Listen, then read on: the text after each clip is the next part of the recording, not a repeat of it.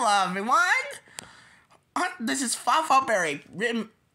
Equine Herbs of Berry reading. Today, I'm going to read Prairie Chicken Little, written by Jackie Mintz Hopkins, illustrated by Henry Cole.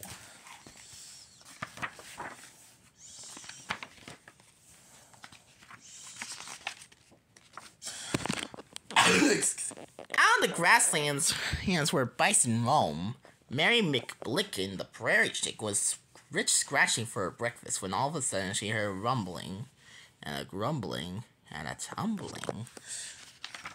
"Oh no!" she exclaimed. "A stampede's coming! I need to hightail it back to the ranch and tell Cowboy Stan and Red Dog Dan. They don't know what to do." So away Mary ran, lickety-splickety, as fast as her little prairie legs could carry her.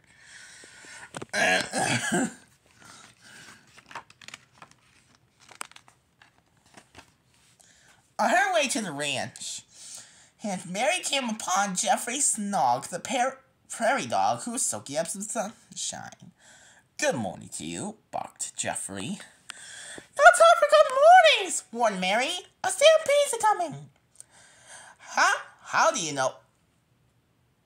"Oh, this is so," asked Jeffrey.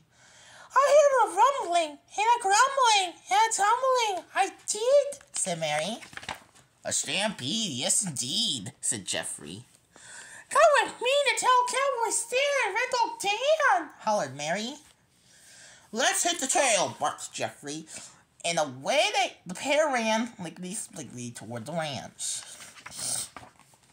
Soon they met Butte Rabbit the jackrabbit, who was nibbling on some sweet grass. Where are you two going in such a hurry?" he asked. A stampede's coming," said Mary. "We're heading to the ranch to tell Cowboy Stan and Red Dog Dan." "How do you know this is so?" asked Butte. "I heard a rumbling, and a grumbling, and a tumbling. I did," said Mary. "A stampede, yes indeed," said Butte. "Come with us to tell Cowboy Stan and Red Dog Dan," hollered Mary. "Let's hit the trail," barked Jeffrey. Let's hop to it then," said Butte. And they lit off across the prairie and lickety-splickety toward the ranch. Before long, the trio came across June Spark, the meadowlark, who was building her nest in the tall prairie grass. "What's going on?" asked June. "A stampede's coming!" chorused the trio. "How do you know this is so?" asked June. "I heard a rumbling, and a grumbling, and a tumbling. I did," said Mary. "A stampede, yes indeed," said June. "Come with us and tell Cowboy Stan and Red Dog Dan," hollered Mary. "Hey, what am I waiting for?" chirped June. And away they all flew, lickety-splickety, toward the ranch.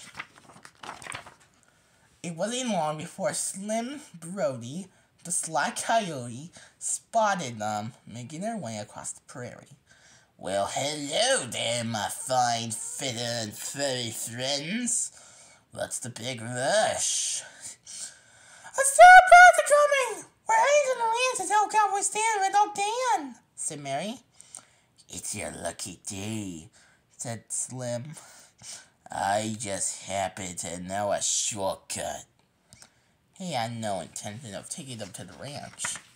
Instead, he led them across the plain, over a hill, through a pass, around the bend, and down a gully to the entrance of his den. "What's this?" squawked Mary. "This," snarled Slim, "is the passage to the shortcut." He splashed a toothy smile and closed in on Mary McBlicken and the others. The fine feathered and furry friends all started clucking and barking and thumping and chirping as loud as they could. Cowboy Stan and Red Dog Dan heard the ruckus and came charging across the prairie toward the den. Dan made a beeline for Slim Brody and chased that coyote lickety-splickety far, far away. "What's going on?" asked Stan.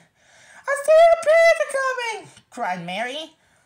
"How do you know this is so?" asked Stan. But before Mary could open her beak to speak, everyone heard a rumbling and a grumbling and a tumbling. Yes, indeed. "Why, that's not a stampede," said Stan. "That's your stomach.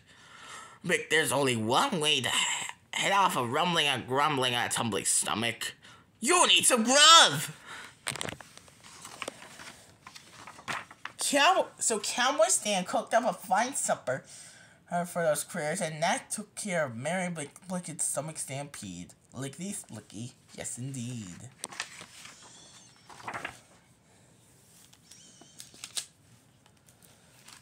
The end.